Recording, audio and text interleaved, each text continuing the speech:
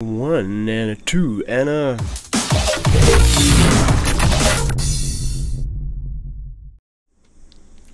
Hey, you've got Daryl as a service for regarding 365. I've come across some interesting news that watching the blogs, of course, in the Microsoft tech community. I subscribe to a few. I use a platform called Feedly to bring them all in together. So there's a tip. And came across one from probably a blog that you're not following within the tech community, unless you're specifically going there, the Planner blog. And yes, there is some great news in there that combines some things that we've been waiting to see within Microsoft Teams and Planner. I think you know what I'm talking about. So we, for those of you, we'll just brush over quickly. Planner, of course, is its own app, and when you create a group, you can get a plan. When you create a plan, you can get a group. That experience is shared across Yammer, across Teams, and across groups for Outlook.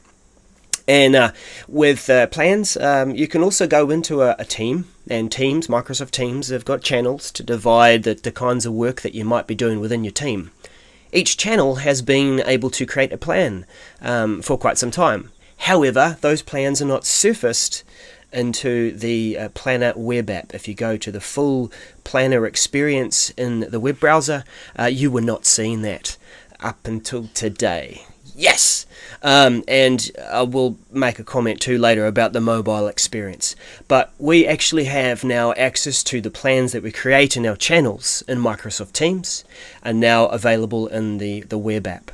And this means that eventually when the mobile app experience comes online, likewise, to expose those plans that we have in Teams channels, then we really can start to use it as a way of managing tasks within those Teams channels and surface them all up into our, what's it called, the My Tasks view of Planner. So we're going to have a quick look at a few things. Where did I come across this news? Yeah, it's reasonably visible. There we go. There's our blog within the tech community, so do go in and follow the various different products that may interest you. And dare I say it, if you're an admin, an Office 365 admin, you probably should create a stream, or rather an RSS feed into something like Feedly to keep on top of some of these blog posts, because there's a lot going on, and this is a very easy way to keep up with it. So we've got some news there, and it really was a brief announcement, and I don't think as you can see there, the screenshot does it justice. So that's why I thought I'd do this quick live stream. Check this article out. I guess this goes off to, let's have a look here.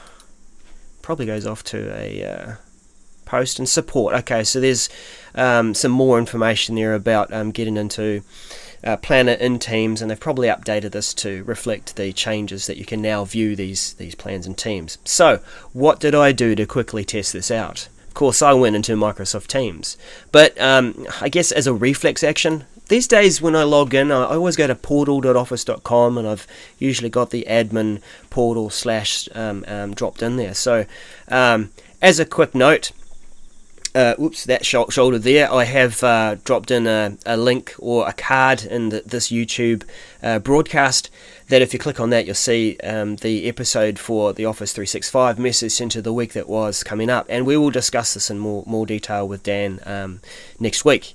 I don't see anything there at a glance around this change in Planner, so maybe it's coming.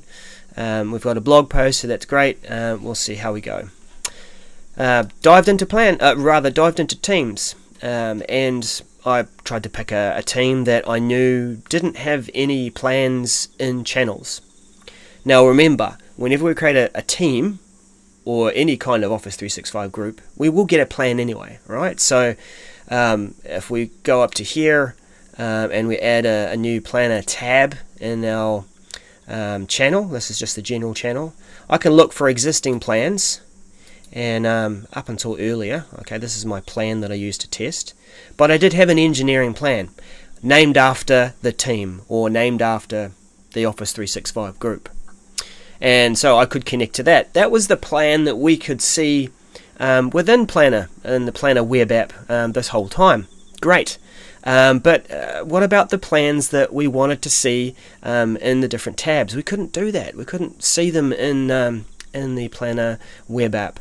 So that's why I created the team status report. Now let's go back to here. I have created it, of course, and it was, I know you can see the time perhaps in my system tray. Oh no, my fat face is over the top of the clock. It is 10:58 AM here in New Zealand on a Saturday morning. So I did create this a little under half an hour ago. So we've got our team status report. This is the tab right here. Cool. We'll launch that. And there we go. I've created, a very basic few tasks because I wanted to be able to see these tasks within the Planner web app. So I've assigned a couple to some people. I haven't done anything fancy with buckets, but clearly you can see this is a brand new plan and it's sitting in the general channel. So here's the drum roll in a sense. We go over to our Planner hub and here it is, recent plans. The plan that I created, and look, I wish I had my zoom it tool here. Over here underneath the name of the report, or rather the plan, you can see where it lives. It lives in the engineering team and in the general channel. And now we've got that full experience of the plan itself. Now something comes to mind here. I haven't looked at it yet. I should read instructions beforehand, but I got so excited. What if I go back over here? Within Planner, we have quite a basic experience.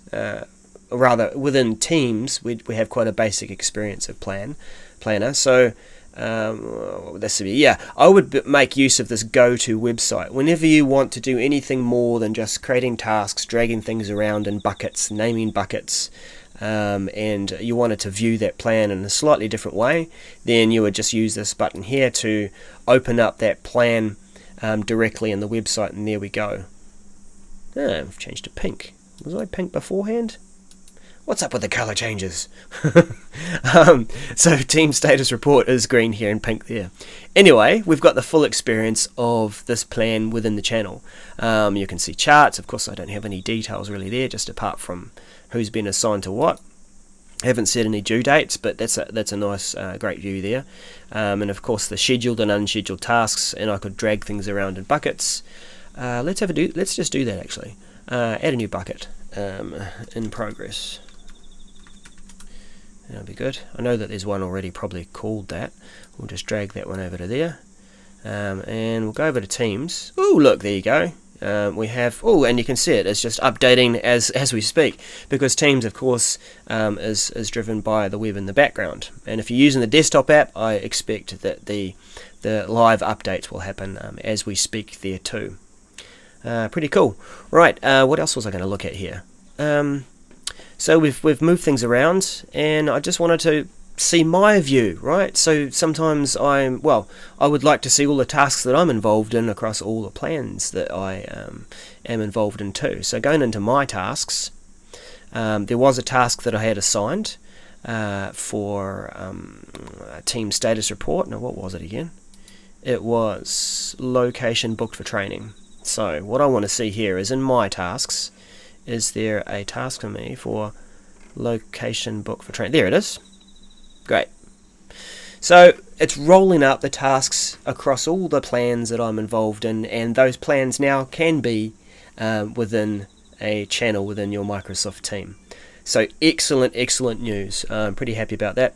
I do make no apologies for the thumbnail that I used for this, getting the news of this video out there. I know that Justin Bieber's out of favour with a number of people, but I do remember this ad back in 2012 when he was trying to sell proactive skin cleaning products or whatever it was, and he said, "I love all my fans."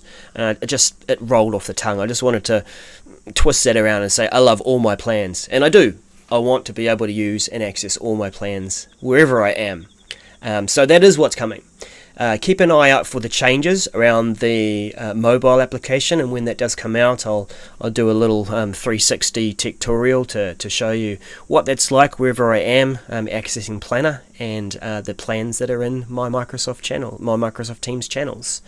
Of course, that will also roll out to iOS and Android and wherever you use the Planner app.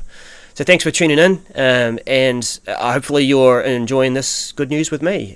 Get into Planner and maybe you're using that now to organise your team, at least in a simple fashion, to organise your tasks and work your way through different phases of that work. Thanks for watching.